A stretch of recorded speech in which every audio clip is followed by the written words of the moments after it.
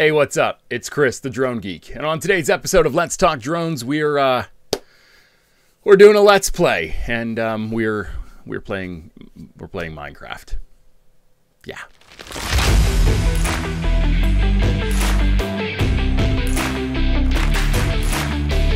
So today we will be playing Minecraft, but there's a drone component to this, so just stick with me. We'll get to that in just a few moments. I did want to give you a quick little tidbit here about what you can expect coming to the channel here in the next couple of weeks. Next week, we have an interview on the LTD podcast, the newest episode with Skywatch. We have a couple folks from Skywatch, the aviation insurance agency that a lot of drone pilots use to cover both their drone as well as the liability involved with their drone flights. I got them on next week. We've also got some drone reviews coming down the pipeline. I haven't had great weather over the past couple of weeks to actually take these out and fly them and test them. North Central Pennsylvania in late January, early February is just... it's awful. It's really bad. If it's not too windy or snowy or rainy, it is just bleh out, and it looks terrible, and it won't demonstrate the true power of some of the cameras that I have sitting to the side here. But as a little bone to you, so that you know that I'm not just, saying it to say it, we do have some cool stuff coming down the pipeline in terms of drone reviews. Let's take a look at what we will be reviewing in the next few weeks. First and foremost, let's just start small. We've got the Autel Evo Nano Plus. We got the Plus combo for this guy. Gonna get a little bigger on the next one, graduate up to the Evo 2 version 3. And last but certainly not least is this behemoth right here.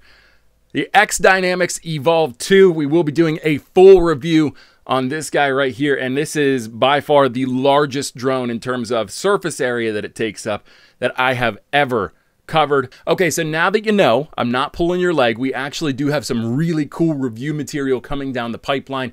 I hope that we're good. I hope that all is forgiven, and I hope that my lack of posting content over the past few weeks is just sort of wiped clean. But today, we are starting our content push with a Let's Play. Now, on this channel, when we do Let's Plays, it is almost exclusively flight simulators that help develop drone piloting skills. And even though we are playing Minecraft today, the modding community, modification community, has created a way for people to get an FPV flight simulator and pack it into Minecraft. Now, if you don't know what Minecraft is, it's just one of the most popular video games ever created, ever. It's all the rage with kids ages like 6 or 7 years old, all the way up to adults that like to just have a very relaxing way to unwind with video games. So there are going to be a few things that you need. First and foremost, you have to go and install Minecraft. It's $20, so that's going to be about the same amount of money that you're going to pay for most FPV flight simulators. So that's the first thing you need. Everything else from here on out is free, aside from the hardware, which you should already have if you've got any experience with flight simulators. Hardware-wise, you're just going to need an FPV radio. Now, you need one that has a USB input so that you can actually plug it into your computer and play it. It does not have wireless functionality, so you will need this connected to your computer. I recommend the DJI FPV controller. Super easy to use, especially for somebody that is relatively new to this side of drone piloting. Plus, it has that USB interface, and it's really, really easy to use once you get it plugged into the computer. The next thing you're gonna need to do is go and download CurseForge. Now, what it is basically a mod interface for video games. It has a section dedicated to Minecraft, and there you're going to want to search and install the Minecraft FPV mod. The latest version of it is the one you want to go with. So that'll go into your CurseForge then. From there, you open up Minecraft, and you're going to need to put this, and I'm going to put this up on the screen so that you can see the text, this text into a new multiplayer server. So you're going to go into multiplayer, you're going to select new server, and then you're going to put this into the bar that pops up to find a new server or create a new server. This will then take you to the FPV server. So we've got everything we need set up and ready to go. So on CurseForge here, I'm going to go to play, and then that's going to load. The loading screens on this is my first critique of this setup, this mod. Loading screens are a little annoying, and you have to click through quite a few menus to get to where you're finally going. So we'll click play here. You'll see it's preparing at the bottom, and it'll open up the Minecraft screen here in the center. So we're going to go ahead and just blow this up because this is the window that we're going to need.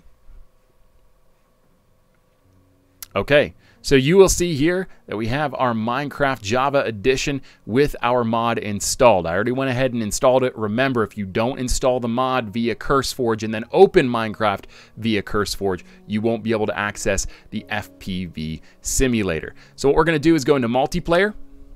And a little earlier on in the video, I had some text up on the screen. This is what you're going to plug in to add a server online, a multiplayer server online. That's the FPV server. That's what you need to actually use the mod. I've already gone ahead and did that. So I've got that up here in this Minecraft server. You'll see it has an FPV icon to display it. So we'll go ahead and press play, jump right into it. Okay, so this dropped me in the last place that I was when I was playing with this mod. And there's an actual place that you start. It's got a big welcome sign that somebody built, one of the moderators probably built, and then tons of other stuff that other people built. And that's one of the things, one of the ups I want to give it early on in the video, is that there are other users that get on and use this. So they'll build their own obstacles, they'll build little structures, little messages. It's just a really cool community-based thing, and I really enjoyed that. I thought that was one of the cooler features of this FPV mod. So to actually get started, you will have been brought to a prompt, or you have to navigate to it. I don't remember. You can do this both on the main screen as well as within the server here. If you're not familiar with Minecraft, this is in creative mode. There are a few different ways you can play the game. This is one of them. Creative mode is one of them. You can float around. This is not the FPV. This is not how the FPV simulator works. So this is just one functionality of the server. You can actually play Minecraft in creative mode on the server. So what it means is you're basically in a sandbox. You have access to all of the blocks in the game, all of the different tools and equipment that you can possibly get. It's just a really relaxing way to kick back, is just have access to everything and be able to build whatever you want to build. Now, if we want to switch over and fly FPV, which is the whole point of this video, what we need to do is hit escape, and we'll go into our options menu. We'll go to controls, and we'll click on FPV in the upper right hand corner here. Now, you'll see I already have my controller set up. To sort of simulate what it's like to set your controller up for the first time, just go down to the calibration wizard, click on that. And then you'll be brought to this menu when you click FPV for the first time, either a new pilot or a returning pilot. Obviously, if you're clicking it for the first time, you are a new pilot. So we're going to click on that. Do you have a controller? That's a gamepad, a radio, TX, whatever. Yes, we do. That's our DJI FPV controller here. So we'll go ahead and we'll click yes. And then we're going to choose the HID interface, which is the controller. Now, we have to calibrate our sticks. So we want to center our sticks as best we can. And we want to press proceed. We're going to move our left stick up, recenter, proceed. Move our left stick right, recenter, proceed. Move our right stick up, recenter, proceed. Move our right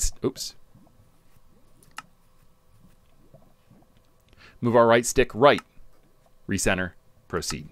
Now we want to move our sticks as far as possible in every direction, making a little square basically. And then you'll see here that our game is responsive to our control inputs on our controller. So everything's good to go. Yes, proceed.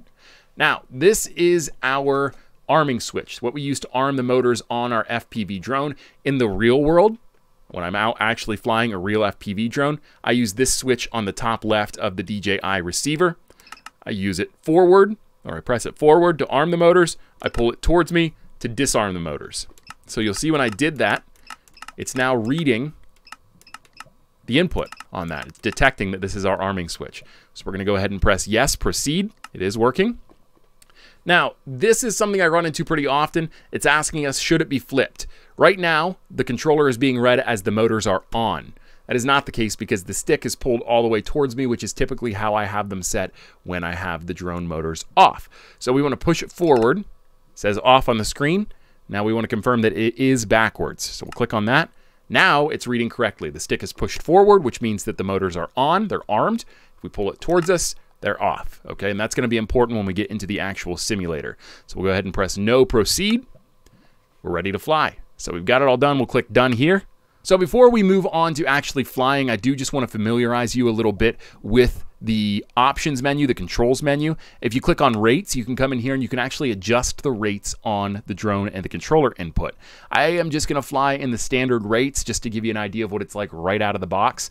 But you can play with these if you'd like and set them how you prefer if you're familiar with that. If you're not familiar with that, whether you're somebody that doesn't fly, you're a gamer that found this video because it's a Minecraft video and you're looking to learn a little bit more, just get in. Best thing I can say is just play with these, because the worst thing that you can do, or the worst that happens to you, is you just click reset down here and reset them back to normal. Or you can reference this video and look at the various rates set here. These are all the default rates, so you can set them back manually that way as well. We'll press done.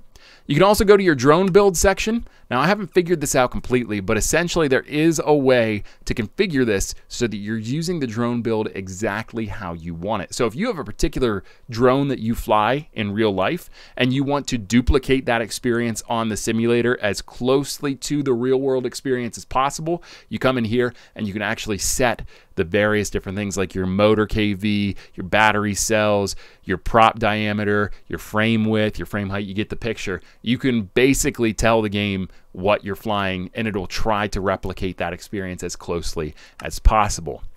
Last thing is the other settings menu. You can come in here and just do like 3D mode, for instance, stick overlay when your motors are armed. There's a variety of different things here. You can play with the field of view, all that good stuff. I am going to turn the fisheye lens off just because it sort of looks weird when you're doing a screen recording of it, but any kind of FPV drone or action camera is going to have, like, not, I don't want to say by default, but it has a fisheye look to it because it's usually trying to capture as much of what's in front of it as possible. So it distorts the image while it's recording, and then people can go in and edit after the fact and crop in and undistort or de-distort the footage as they need to. So typically you do fly or you do have footage out of your camera, your action camera, that is fisheye. We're just going to turn that off for this. I think it's kind of silly to do in a simulator, but there are applications, I guess, if you wanted to get as close to the natural experience as possible.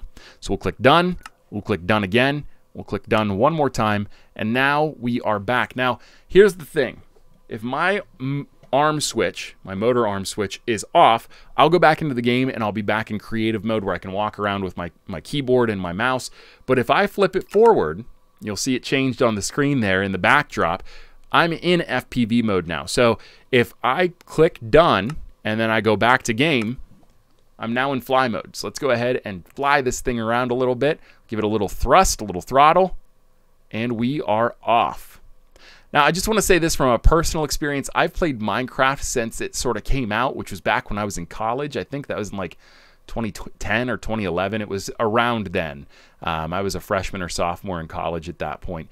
And it was a really great way to pass the time for a stressed out college student because it was just such a relaxing experience. There are some tense parts of Minecraft for sure. There are enemies that they call mobs in the game that come after you and try to throw you off track of what you're trying to do. So there definitely is a stress factor to it, but overall it's just a very peaceful game to play. You can build, you can create. It's an open world sandbox, so really fun. And one of the things that I thought to myself when I got into drones and I was still playing Minecraft pretty consistently was, how cool would it be to fly a drone through a Minecraft map?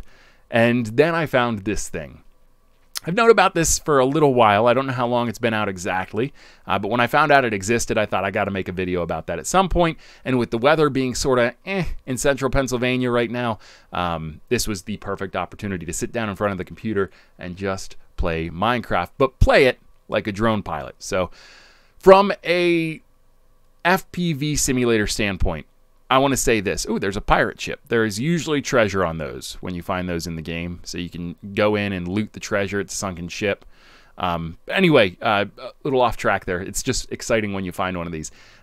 One of the things that I really like about this FPV simulator is just how easy it is to set up. I know that there were quite a few menus that we had to click through there, but overall, it's pretty straightforward. You get into the game and the rates that everything is set at by default and the ability to turn the arm switch on and off and calibrating your controller. The whole experience is super easy and not convoluted and nuanced, which is always annoying.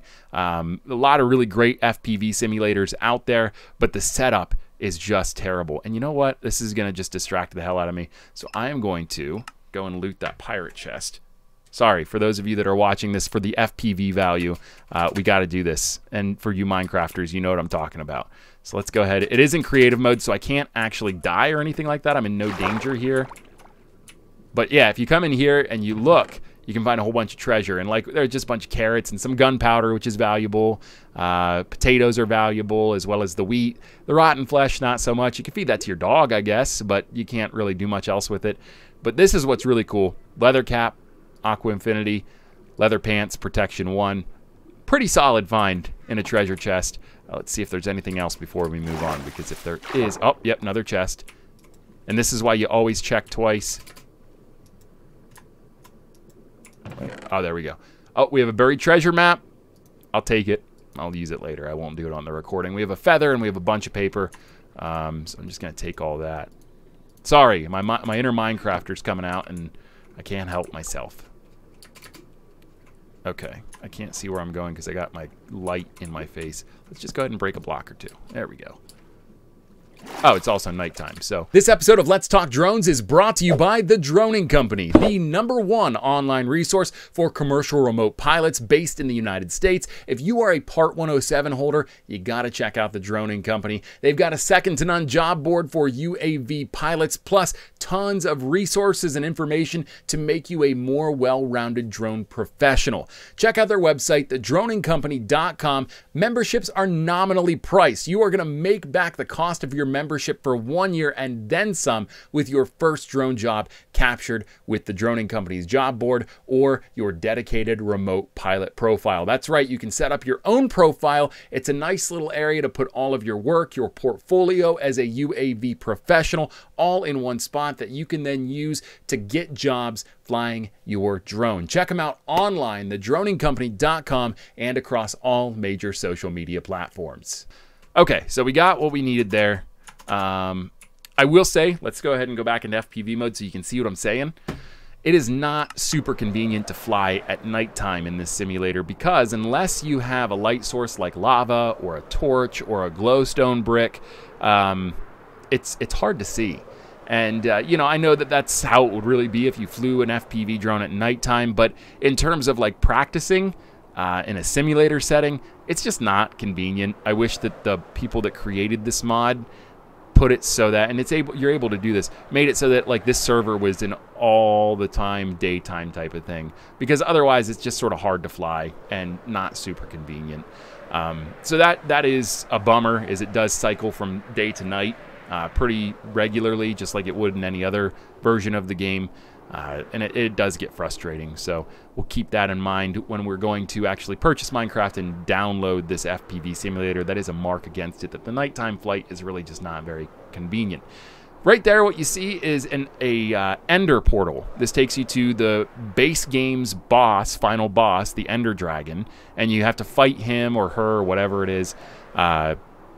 And when you do that, you beat the game, technically. You can continue playing and just use it as the sandbox that it is, and then there are some other expansions of the game that added more bosses, so there's plenty to do, but that was the base game's original endgame boss, the Ender Dragon.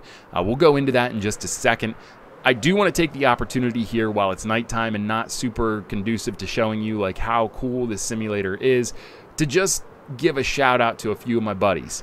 I have a few friends.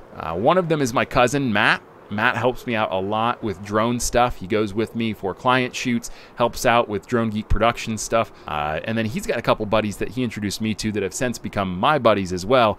His friend Gerardo, his friend Gael, and his friend Gonzalo. And all of those guys are my friends too now. But they are hardcore gamers. Like, they love playing video games. And we play pretty regularly on Xbox. We don't play Minecraft much anymore. But we used to play Minecraft together. And that's around the time that I found out about this mod. Was when we were playing Minecraft together. And I never got a chance to really make the video until now. But I do want to give them a shout out, because had they not reinvigorated my interest in Minecraft a couple of years ago, or however long ago it was now at this point, I would not have probably found this mod, and I would not have been able to make this video. So this video is not possible without Gonzalo, Gael, Gerardo, and of course Matt. So thank you guys. Really appreciate it. Have a lot of fun playing video games with you guys. I hope that maybe you'll try this out as well if you get the chance. And one of those guys I want to give a particular shout out to, Gerardo. He's a really avid gamer. He's got a YouTube channel I'm going to link down below because I don't remember what his name is. I am subscribed and I do watch his stuff, but I believe he's Couch Potato on YouTube. If not, I apologize, Gerardo.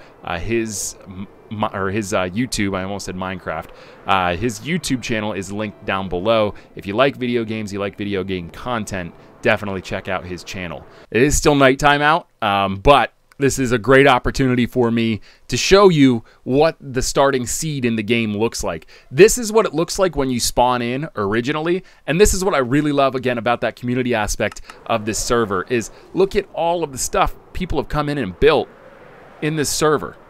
There's obviously some people from France or people that are fans of France or the French nation. I don't know.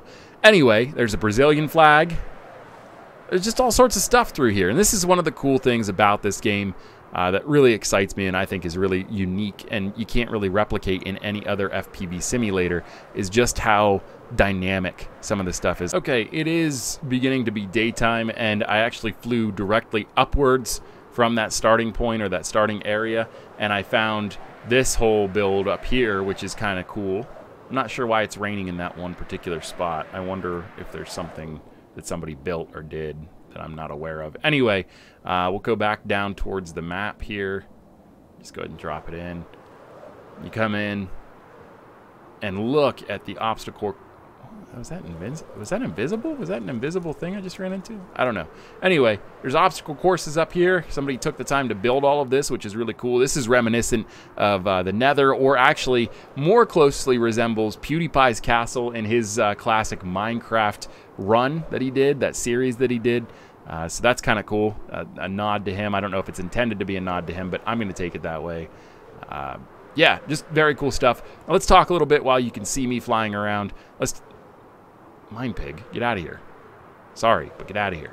Anyway, let's talk a little bit about, is this Minecraft mod the right FPV simulator for you?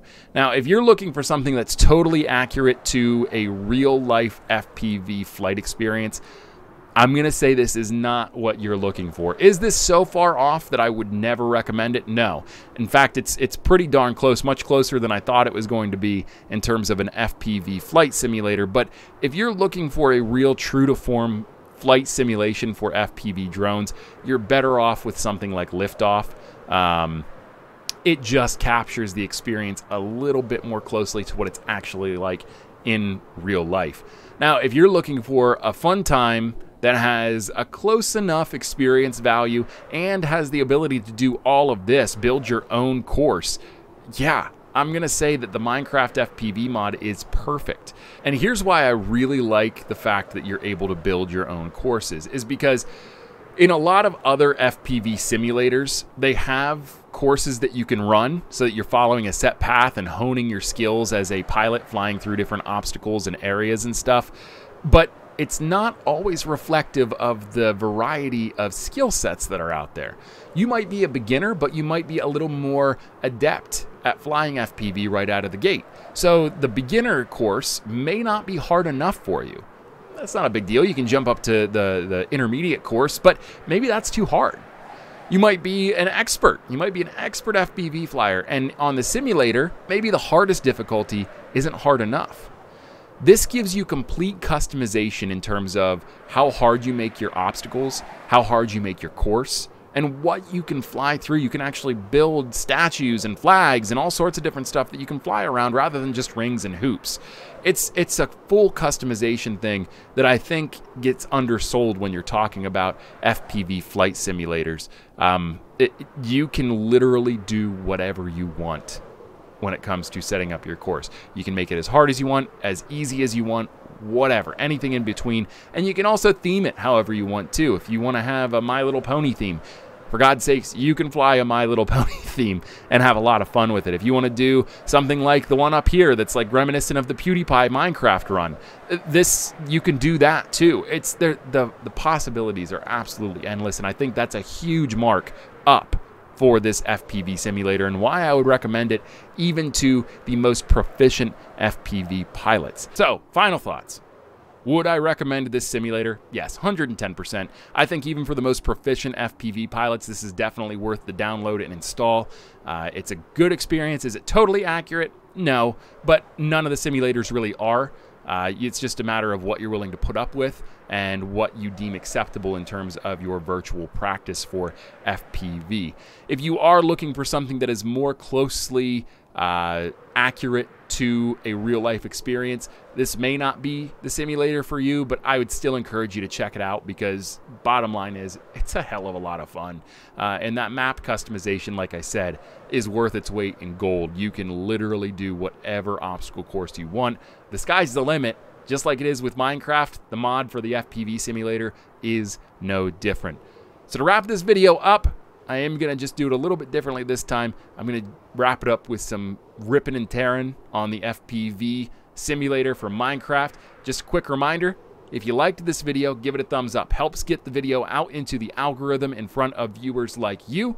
Also, if you really, really liked this video, you love drone content shot by drones, for drone pilots, and about drones, make sure you hit the subscribe button if you haven't already. Helps me out a lot. We are over the 1,000 subscriber threshold for monetization. We're working on the watch hours now, but let's be honest, I never wanted to stop at 1,000 subscribers. It's just a mark that we had. So if you haven't subscribed, please, please, please hit that subscribe button. And if you really, really like this video, you love drone content, maybe you love Minecraft content, this probably won't be the last video we do on the FPV simulator. Hit the bell icon too. It'll give you a notification every time I post a new video.